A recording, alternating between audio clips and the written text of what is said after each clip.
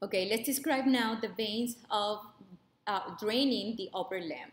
So in here we have, just as points of reference, the clavicles. Here is the sternum, like about here. This is the heart, which means that the ribs are so like this, right? So. Now, we're going to describe two sets of veins. Remember, a superficial and a deep group of veins draining the upper limb. So the deep veins receive almost and have almost the same organization or pattern as the arteries. So let's describe them first. These are deep. So we have, and we're going to start, from distal towards the heart, right? That's the direction of the blood flow. So we have two palmar arches, the deep and the superficial, and they're going to collect blood to the radial on the lateral side and to the ulnar vein on the ulnar or medial side. These two veins merge together and form a larger vein, which is, what do you think? The brachial vein. The brachial vein at the level of the axilla becomes, or now is called, the same vein, the axillary vein. And this axillary vein, when it passes about, well, my ribs are not that good, but about the first rib, remember the lateral border of the first rib, which will be like this. Let me put it really fast to make that point. This is the first rib. Okay, so when it passes there, it becomes bloop, bloop, bloop, bloop, bloop. The axillary vein becomes the subclavian vein. Okay, now that's the deep. In blue, we have the deep veins. Let's describe in something very different. In green, let's describe the superficial veins. In the superficial veins, we have a different network of veins in here that we're not going to get into details. And again, it's collecting blood from your hand and deoxygenated blood from your hand and digits. Now, this vein has, or this network empty this deoxygenated blood into a different vein. This one on the medial side is called the basilic vein, okay? And this one on the lateral side is called, like about here, is called the cephalic vein. And there's another one, a third one, that connects the cephalic and the basilic right here in the antecubital fossa, and that is called the antecubital vein. Antecubital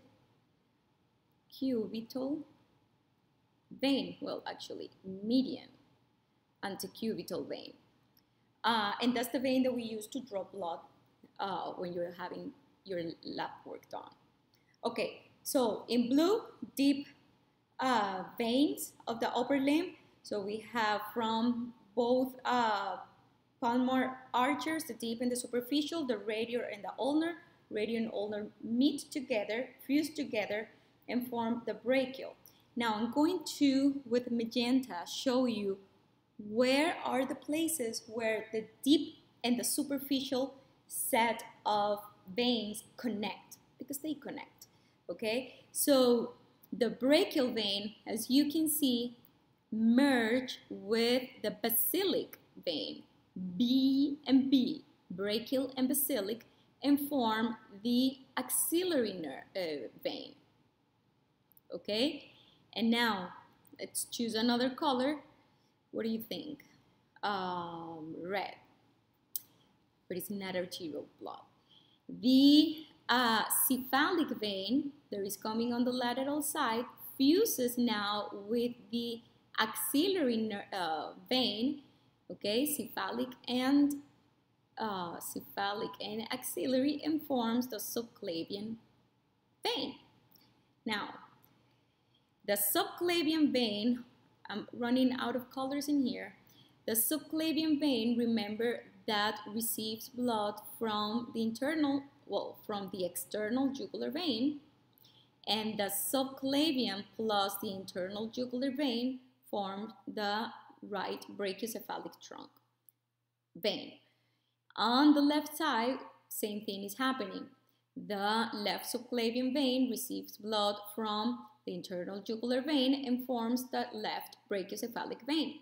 Right and left brachiocephalic veins form the superior vena cava, and the superior vena cava empties the blood into the right atrium. Okay, that is what we're going to see in here. And I brought back this image just to remind you that the deep veins, they have the same distribution as the arteries. Okay, so let's review these or identify these veins in here. Again, we start from distal to proximal. So in here we can see this is the superficial and this is the deep palmar venous arch. Let's follow first, I think the lighter, yes, this one, the lighter veins are the deep veins. So in here we have the radial and the ulnar. Can you follow them? This is the ulnar here, and this is the radial in here. Okay, this is the direction of the blood flow. They merge together and form the brachial. Look at the brachial, how it receives blood or merged together with the basilic. There is a superficial vein located on the medial side of your arm, upper limb. Now, this the brachial vein plus the basilic vein, they form the axillary vein.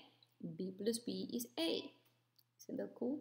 Brachial plus basilic equals axillary.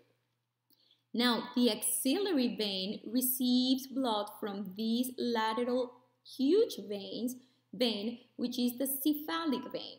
Okay, so cephalic plus axillary form the subclavian vein. Here's the cephalic, here is the axillary, form the subclavian vein. The subclavian vein, remember that it receives blood from the external jugular vein. Okay, here we have again the subclavian vein plus the internal jugular vein. Subclavian plus internal jugular vein forms the brachiocephalic vein. Okay, and the right and left brachiocephalic vein forms, let's put the two brachiocephalic veins form the superior vena cava that opens into the right atrium. Okay, this is the superior vena cava. So I hope this helps to understand all of this mess. In the next video and last on this chapter, the veins of the inferior of the lower limbs. See you.